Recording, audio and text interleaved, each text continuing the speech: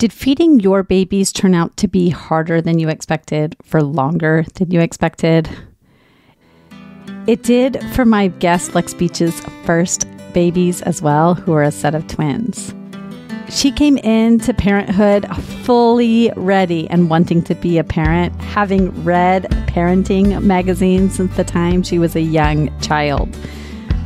Yet it was still way more difficult than she ever thought it could be. And she discusses the ways in which that really threw her off guard and her thought processes along the way as she weighed her options and how she decided to continue going despite the difficulty.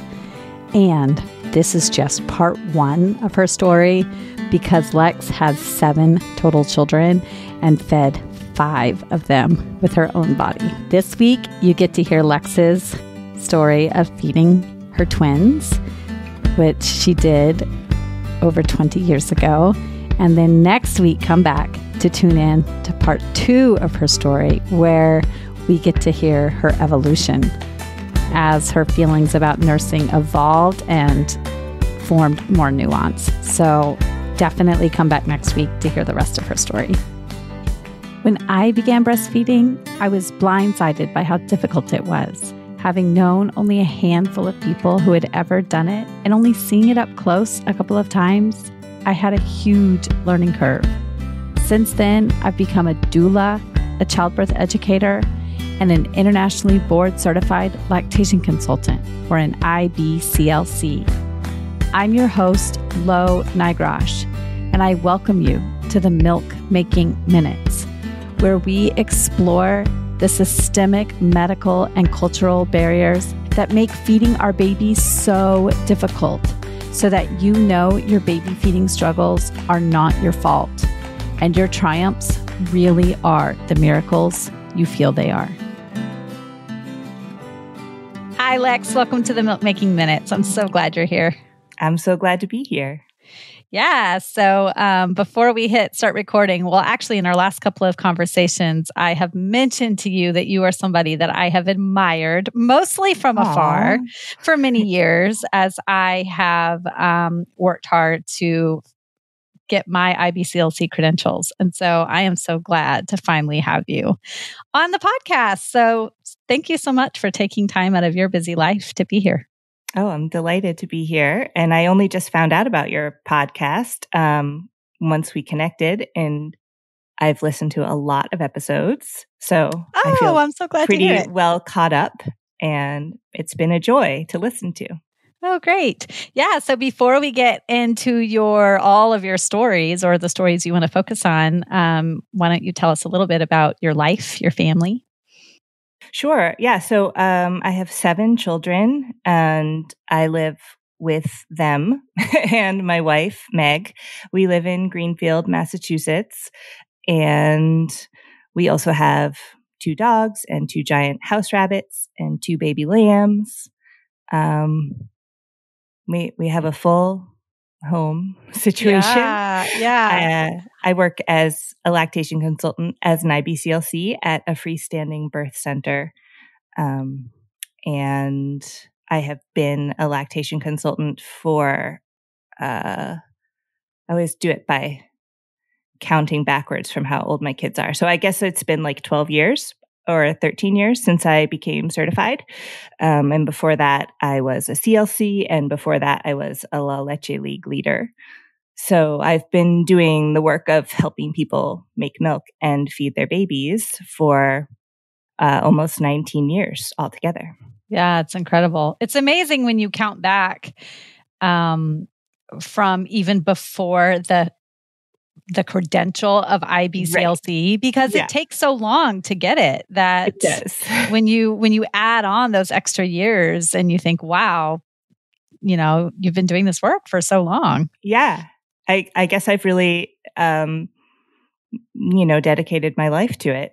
Yeah. Accidentally, but it's a huge passion. So it feels really lucky. Yeah, that's fantastic.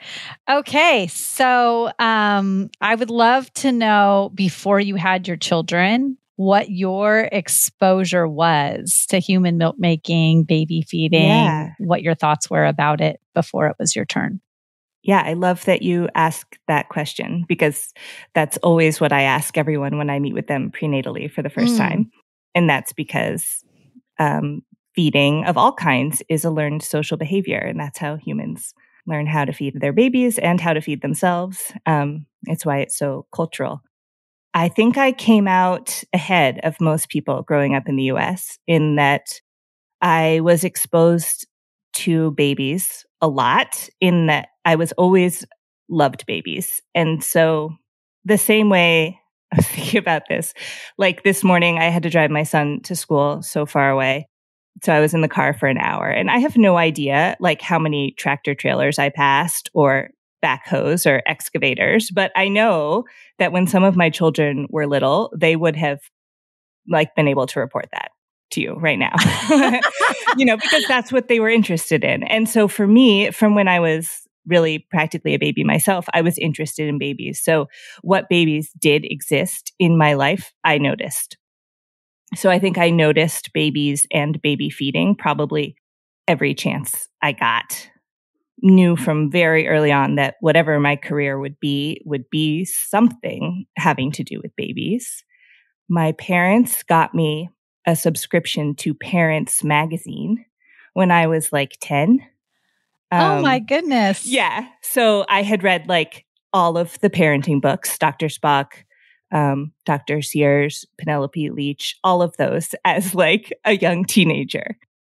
I don't have like a good explanation. I think I was just a really big dork, but I liked babies and was fascinated by this whole idea of parenting and what, the trends were.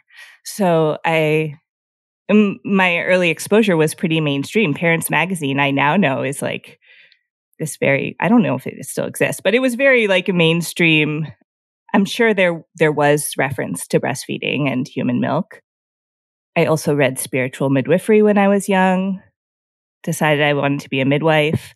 So I remember as a teenager knowing that I wanted to have babies and breastfeed them, like imagining doing that, even though I don't know that I saw it that much. Like I was a babysitter a lot and I fed the babies bottles.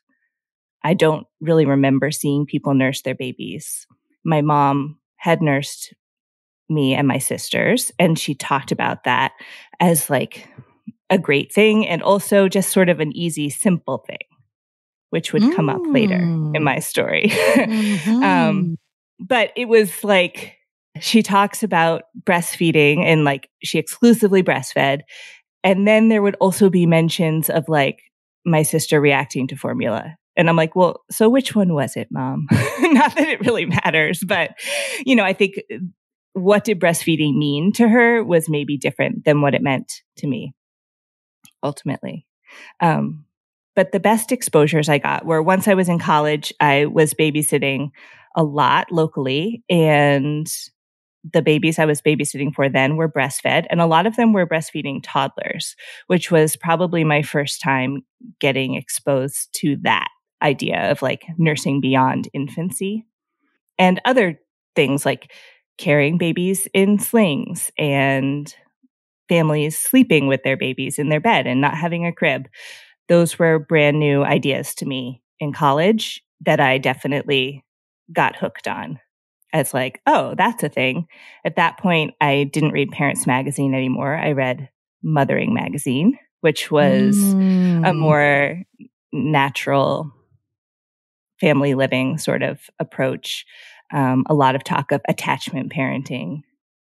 Yeah, probably it was this one family. I was their after school nanny for a couple of years in college. They had 3 kids. The youngest was a baby when I started. And they just, being with them, they were so great. And I was like, I just want to have a baby and do it just like this family does. And I remember when the older kids first told me that the baby slept in their parents' bed, like I thought they were joking.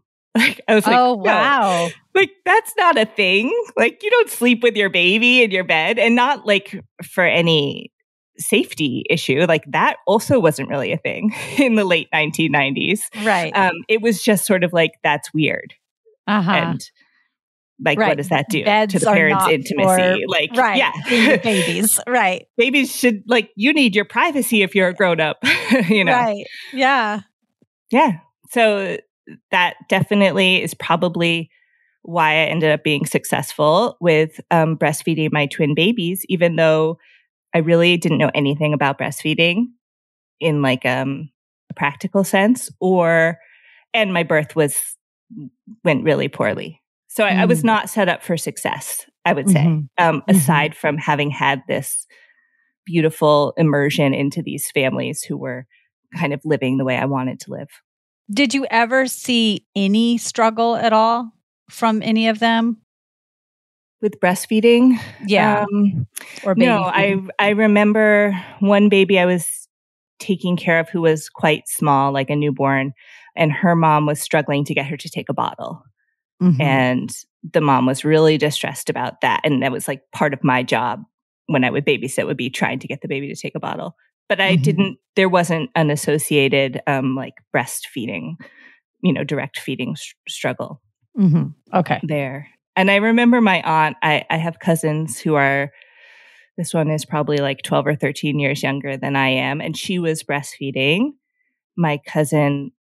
And she said, like, every time she had to feed him, she had to like go sit on the toilet and like use the boppy and like have her snacks and her waters because she couldn't get up once she started. So like if she had to pee, she needed to like already be on the toilet and like have her snacks and water. And I was like, that's crazy. I think I just sort of thought like that was her being nutty. Of course, that's not sustainable. Right. So, right. Yeah. Yeah. It wasn't like just everywhere you are, you nurse your baby kind of a thing until I was in college and I saw those older babies nursing in that way. Yeah. And so then when you mentioned wanting to be a midwife, so when you started college, was that the track that you were taking? Well, I went to a liberal arts college, so it wasn't like I could learn to be a midwife there exactly, right. But I was pretty sure that there was nothing I could do in college towards that. So it was sort of like just going to be a background education thing that my family really wanted me to get my bachelor's degree. And I threatened to drop out a lot along the way, but I made it through. And part of what I made it through about was like, everyone in my life was like, just graduate from college and then you can have a baby.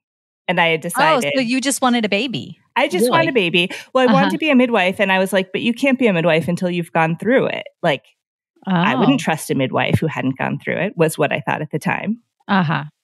It wasn't really well thought out because it turns out that once I had a baby, I was like, how would I go to midwifery school now? Like, how would I go be on call for 24 hours or longer for a birth? That's crazy. So yeah, the midwifery dream didn't last long after motherhood. Okay. All right. But yeah, I did get, so I was married. I wasn't actually married. This was before marriage was legal, but I was gay and had a partner. I was 22. So I graduated from college, turned 22 and got pregnant like within the course of a few weeks. Wow. Yeah. And people were like, couldn't believe that I would do that intentionally at that time. And obviously it wasn't an accident because I was partnered to a woman. Right. But I had been charting my cycle in preparation for this, and my cycle was kind of all over the place. So I went to see an OB, which is funny since I wanted a home birth. But I went to see an OB just for, a check-in about my cycles. And she immediately was like, well, yeah, you are just going to have to take Clomid.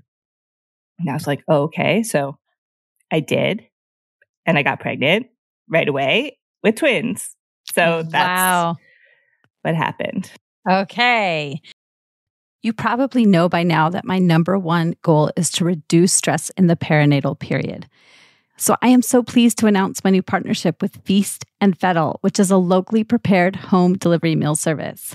I was able to select from a list of delicious meal options that got delivered right to my front door for the entire week. Some of the options I chose were zucchini lasagna, roasted carrots, some challah bread, some pork fried rice.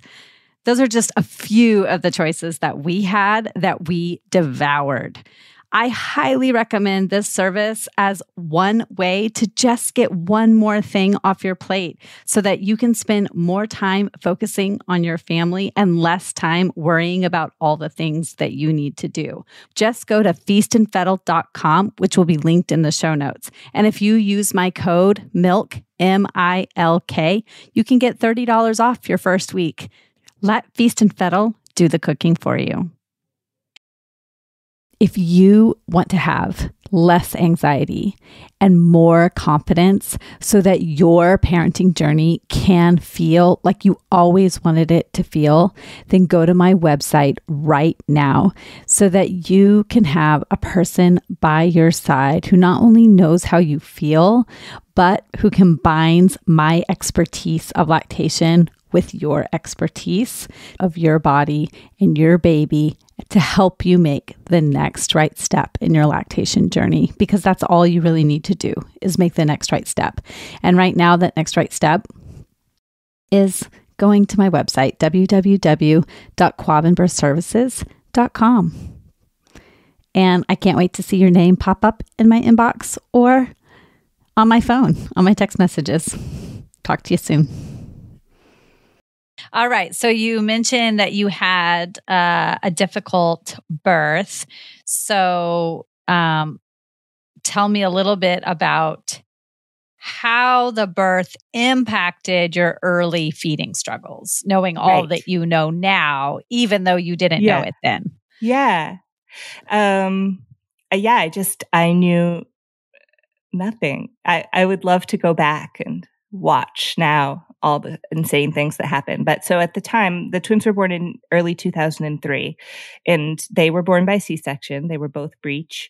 So it was a scheduled C-section at 38 weeks. And I had been told that the standard policy at that time was after the babies are out, like they would show them to me and then they would take them to the nursery. And that was just still standard. I don't think that is standard, certainly not around here anymore. Babies stay in the room. But that was a really scary idea to me when I was pregnant, that like I just come out of me and then be gone. But there wasn't any wiggle room there. That was just like, that's what's going to happen. And my partner could go with them. And then right before the surgery, like literally like I was getting prepped for surgery, I said, but don't give them a bath. I don't want them to have a bath. I want to be there for the bath. And that was my reasoning. Like, I just didn't want to miss anything. I didn't know that like we shouldn't bathe babies right away. It wasn't like that smart of an idea. It was just that. And then it turned out that because I didn't want them to have a bath, there was no reason for them to go to the nursery. Like, that was the whole point of why they were going to take them. Oh my gosh, my jaw just dropped. For anyone who's listening and not watching, my jaw just dropped. Yeah. And I remember the nurse said to me like, oh, well, they'll be really gross. And I said, I don't think, like, I'm fine with it. Like, and they're like, okay, well, then we're not going to take them. And I was like, are you kidding? Like, I have fought for that. And no one ever said it was because of the bath. Anyway. Oh my gosh. That's unfortunately insane. So I had an epidural for the C-section, which is also not really a thing for a scheduled C-section, but that's what I had instead of a spinal, because right beforehand they asked me which one I wanted, and they told me there was like a risk of a spinal headache if I had a spinal that was higher than an epidural. So I was like, okay, then I'll have the epidural. An epidural is not a great choice for a C-section unless you already have one from laboring. It's just not as, people talk about their epidurals failing and stuff like that, which it took about 45 minutes for my epidural to work. Like, they kept, poking my belly, and I'd be like, yep, I still feel that. I still feel that. And then after the babies were out during the surgery, the epidural failed. So that was very traumatic and painful. And the solution was to give me a whole lot more drugs. So it turns out, even though the babies were in the room with me, I was so drugged, I probably wouldn't have noticed really if they hadn't been with me. And they gave you drugs intravenously? Yeah, I think they just like gave me as much as, like, I was awake, but like my eyes were barely open. It made me start vomiting. So I'm like vomiting and totally out of it. And yes, there were 2 babies, but I didn't feel like they were my babies. I didn't feel like, I remember thinking like, oh, everyone is going to be there. Both of our parents were there and they're all going to want to hold the babies, but I'm going to want to hold the babies. And in reality, I was like, I don't care about holding the babies. Like someone should hold the babies. They're crying. It just created this really disconnecting experience. Oh, it's totally disconnected. And they were like completely swaddled up. Like what I saw of them were, heads, some round faces. Cheeks. Right. And yeah, that's it. Like they had hats. They were burritoed. It actually was 6 weeks until I held them skin to skin against my body, because skin to skin was not a thing we knew about. And it was 6 weeks until I was cleared to take a bath, and I decided to take a bath with them. And that was like the first time I ever held them skin to skin. And it was incredibly healing at that point. One of them I just felt so detached from, especially, and I felt so guilty that I was like more attached to his brother. And then like holding them skin to skin in the bath, I was like, oh, you are my babies. Like it was magic. Even 6 weeks later, which is a great message I give to my clients all the time. It's not like the benefits of skin to skin ever expire. No, never. It's always a magical reset. But yeah, it's pretty devastating to me now that it was that long before I ever got that. They were just dressed and swaddled and had hats on. And it is a miracle that breastfeeding worked out as well as it did. So, yeah, I spent the whole first day postpartum still vomiting all day. I nursed them. We had decided when I was pregnant that I would just nurse them. I wasn't going to pump or use bottles. Pumping wasn't so much of a thing, even though this is only 20 years ago. It certainly wasn't, you weren't getting a pump for free from your insurance. And we had no money. So why was I going to go buy a thing that when I was going to be home with the babies? And I had read something about like, that the point of bottle feeding would really be for the benefit of the father or the other parent in our case, like so that that person can bond with the baby. But there are other ways to bond with the baby, and that, you should just let the breastfeeding parent nurse. And so we were like, okay, that's what we're going to do. And that also probably was really helpful, because I think if I had been pumping at that point, it would have messed with things in a different way. It would have probably added to your stress at that point too. Yeah, because like nothing would have come out. Right. Yeah.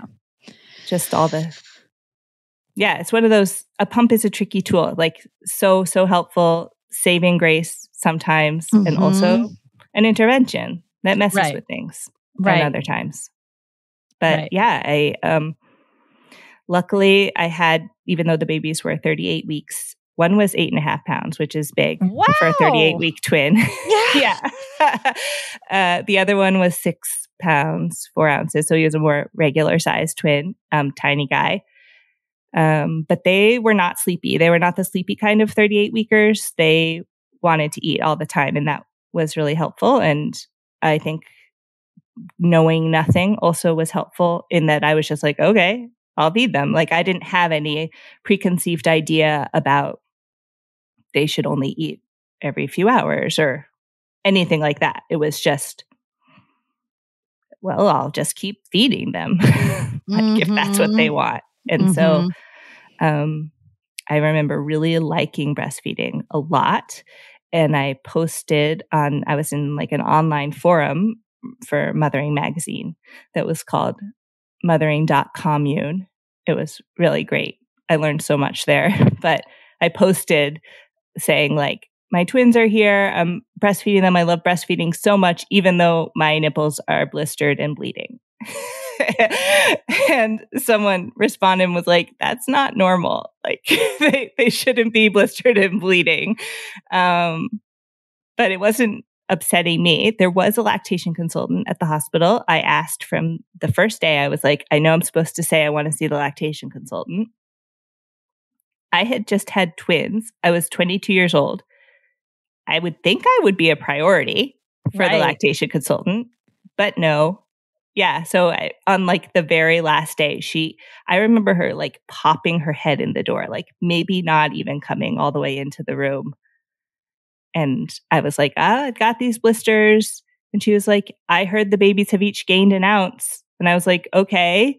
She was like, so everything's great. Oh my God. She told you everything was great. Yeah. Because, I guess they had each gained an ounce from after, losing 10%. I think they both lost 10%.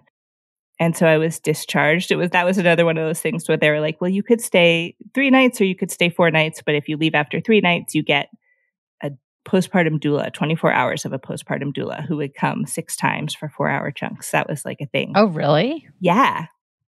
I think the program shut down a couple years after that. But I was like, okay, well, I don't know what we should do. And then they're like, actually, you should leave. It's one of those, like, it's not really a choice. You're kicked out. They thought you would jump on that postpartum doula. It was good to go home in some ways, except for that was the night my milk really came in and I got really engorged.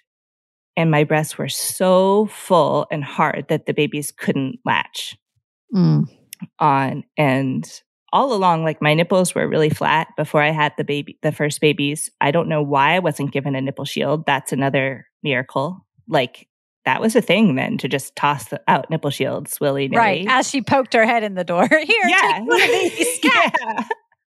No, I didn't even know a nipple shield existed. I didn't learn about that until later when I had friends who were using them. But like it was hard to get the babies to latch. Like it took like nurses pinching my breasts and forcing heads on. And by the time I went home, I was tandem nursing. And I know I've listened to the other twin podcasts you've done. And it can be like, you should tandem nurse, or actually that's kind of complicated. And for me, it was just a matter of necessity. The babies nursed so much that there was no way not to tandem nurse. They were nursing for like at least 45 minutes of every 2-hour chunk of time. So like literally I would have only been nursing and like someone would have been holding a fussy baby if I hadn't been tandem nursing. So I was doing that, but that first night was very rough because I was so engorged. They weren't nursing. It just felt terrible. I remember feeling like this is impossible. Like I can't do this. And I hadn't imagined that was a way I could ever feel. I thought it was like, if you decide to breastfeed, you breastfeed. And if you decide not to, then you don't. But like, if you decide to, why would you not? And then I was like, I understand why you would not. This is so hard. Yeah. And you had wanted this your whole life. So then to have suddenly these feelings of anxiety and frustration and a feeling of inadequacy.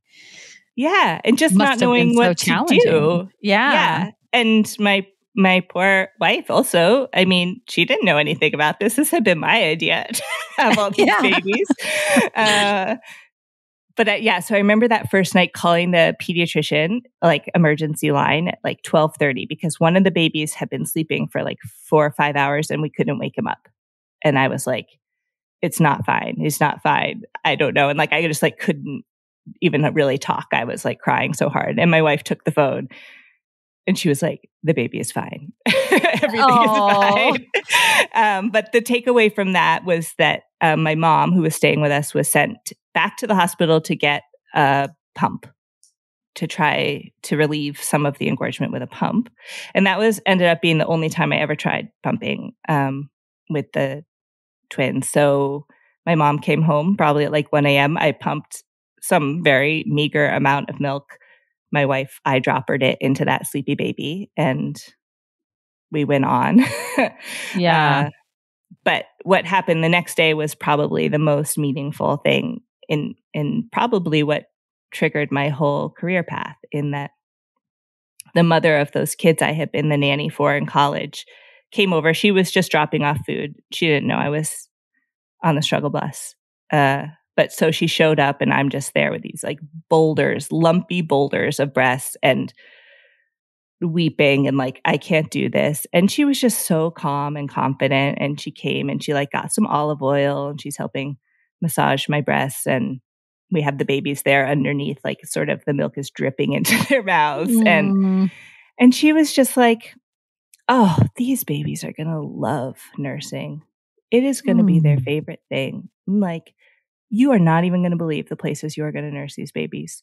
You are going to nurse at the park. You are going to nurse at the grocery store. You are going to nurse on airplanes and buses and out to dinner. And she was just like talking about like all the places I was going to nurse them and how much they were going to love it. And I remember reminding you of your why. Yeah. Not even focusing on Right. the difficulty you were having. Exactly. Like barely even acknowledging that it was hard. Just sort of like, oh yeah, whatever. Like this is just this tiny blip of a moment. And I remember like it felt so impossible that that could be true, that I could ever do the thing she was saying. But in the weeks that followed, like those were the words that I would cling to. I'm like, yes, I want that.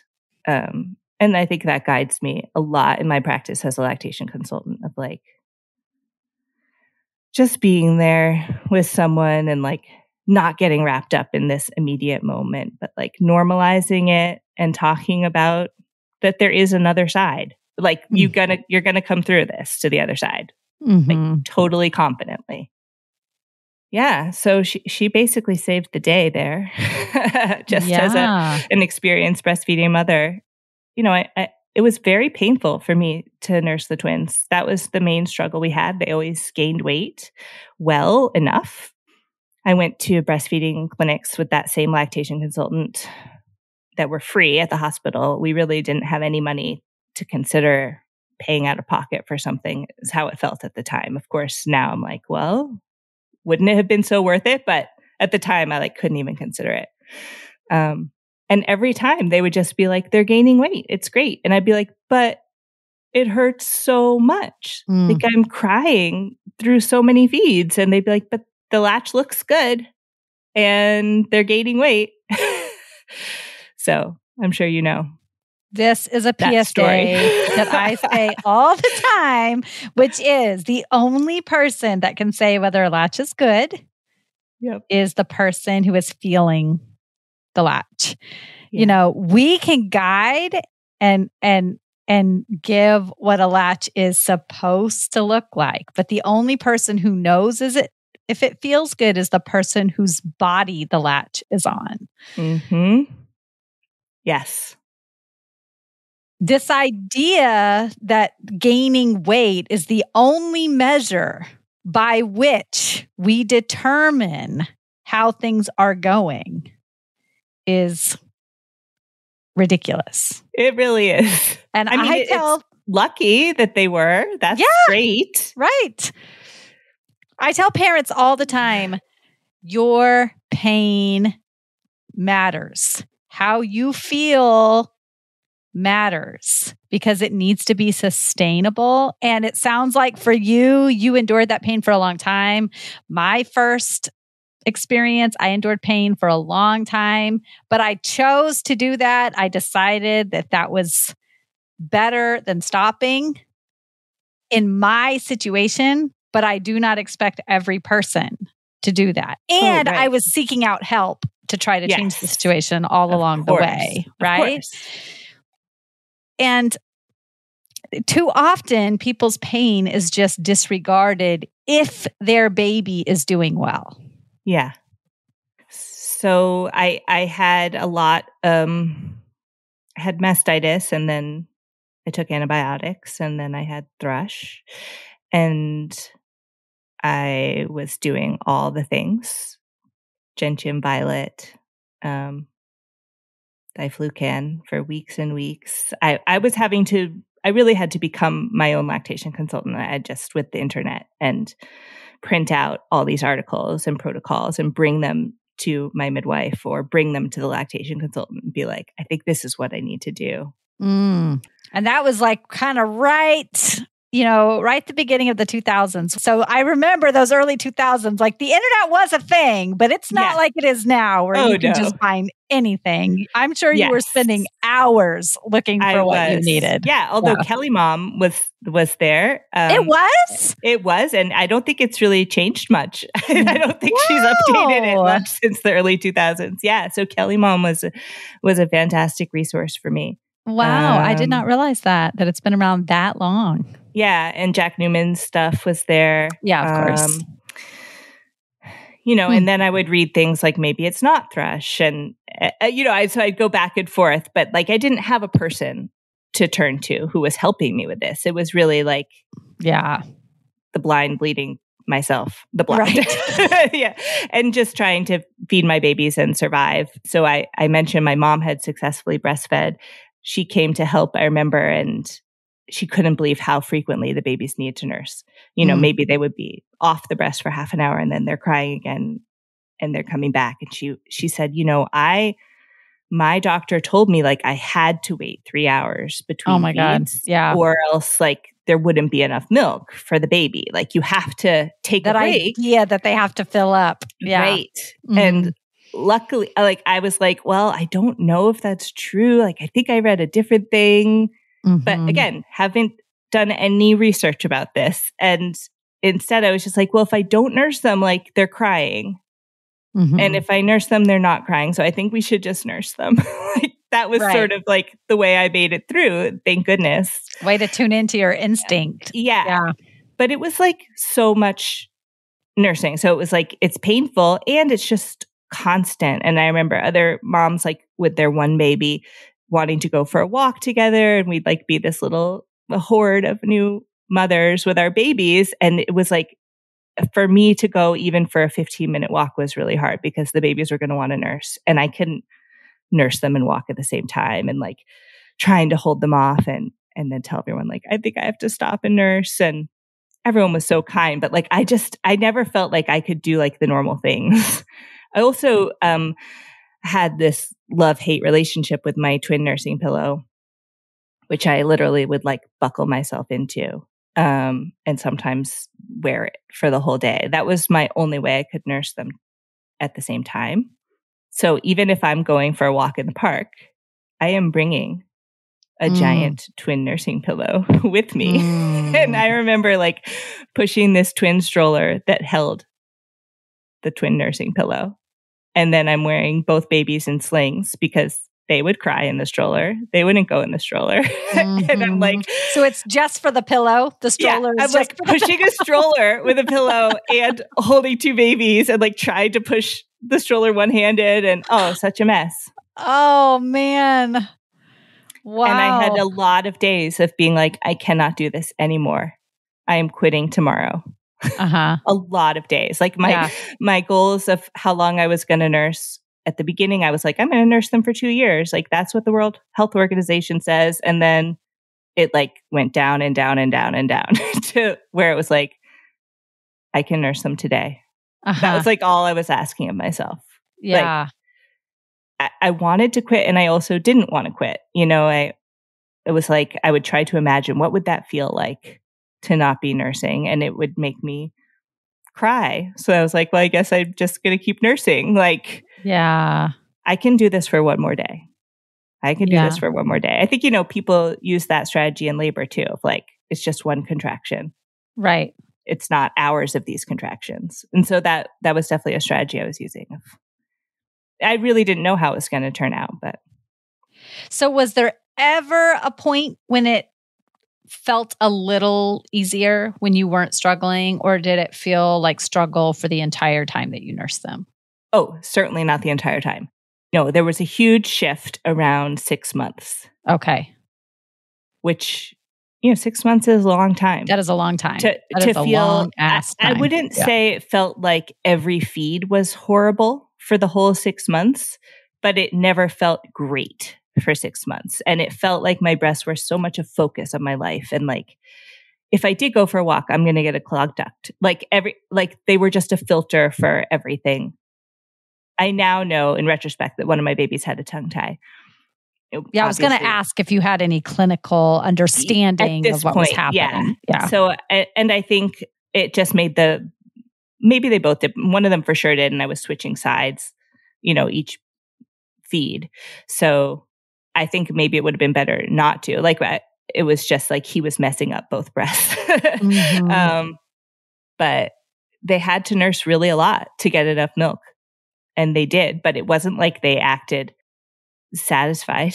They were gaining well, but they were hungry. I see videos of them now and I'm like, why aren't I feeding them? And then I remember, like, because I was feeding them all the time. Like, this is me taking a tiny break and letting them suck my fingers, but like, obviously they're hungry.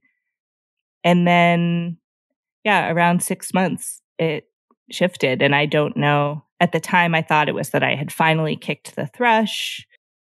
Maybe it was just that their mouths got big enough to where the tongue tie wasn't really an issue anymore. But from that point on, it was pain-free. And it was like the promised land. Like, I didn't know that time would come. And I felt like if only I had known this would come, like I would have for sure been able to manage it. Like, I just didn't know it existed, like that it could feel so fine. And then I really loved breastfeeding so much. And at that point, I wasn't tandem nursing them anymore. They were so efficient. I could just do one after the other and I could nurse everywhere.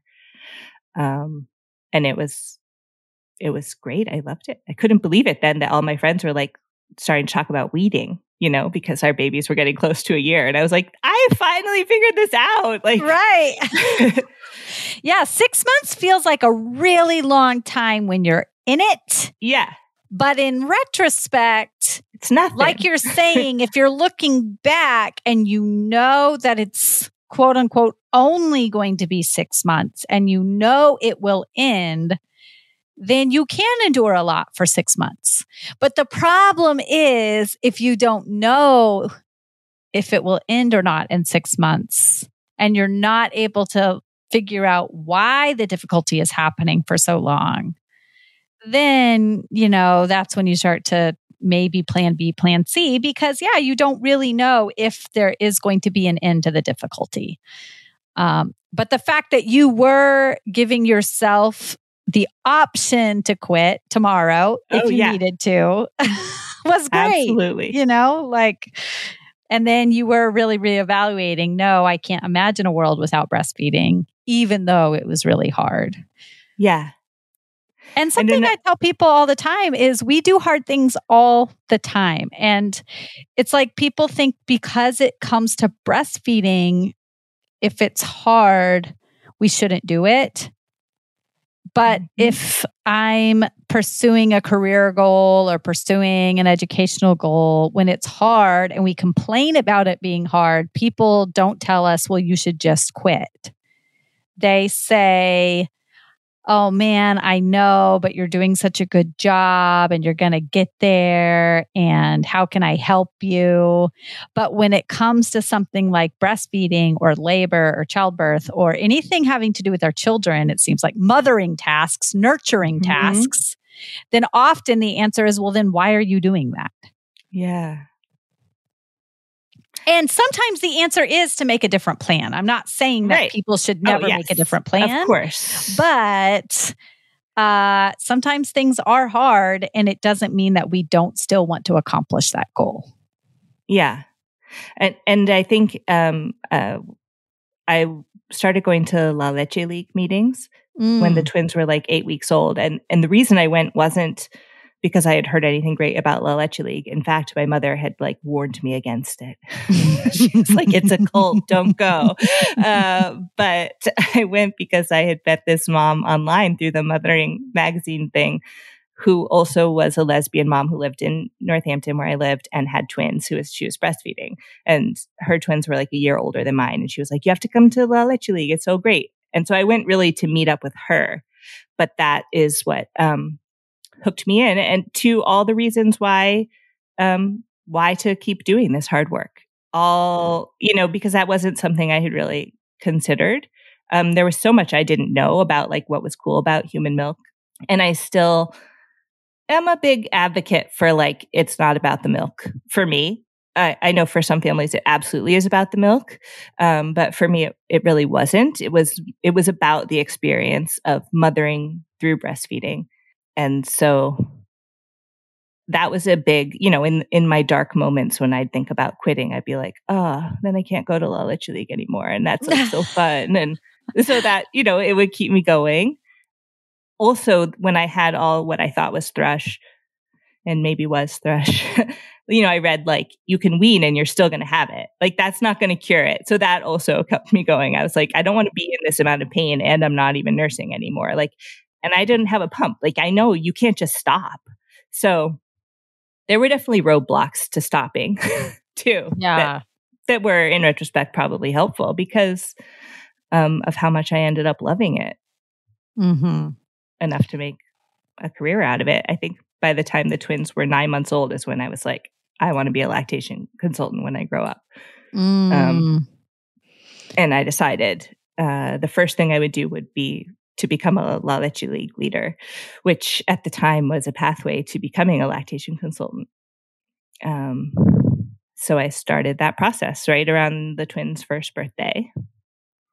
I ended up nursing the twins until they were between 2 and 3. And the second year was hard in different ways. I think that second half of the first year was my best time of nursing them. And then toddlers are just hard. And they were my first babies. And it was hard for me to evolve, like from you have a baby who is hungry and wants to nurse. And of course you're going to nurse them. And then you have an 18-month-old who wants to nurse. And the response could be different. Like, maybe this isn't the right moment. Maybe I'm in the middle of something. Maybe you're going to have to wait. But that was hard for me to learn. So I felt very like my body is not my body. The twins are like fighting over my body. One of them would, fall down and get hurt. And the other one would run to me and ask to nurse because he knew like I was about to nurse his brother. So he's like, I asked first, that kind of a thing. So ridiculous. That's funny. Yeah. They also, a funny, cute thing they would do is that they would both be nursing and then they would like pop off and look at each other and they'd be like, let's switch sides. Like, like maybe it's better over there. That's funny. It was really funny. So when they were 2, about 2.5, I threw out my back and I couldn't nurse them for a few days.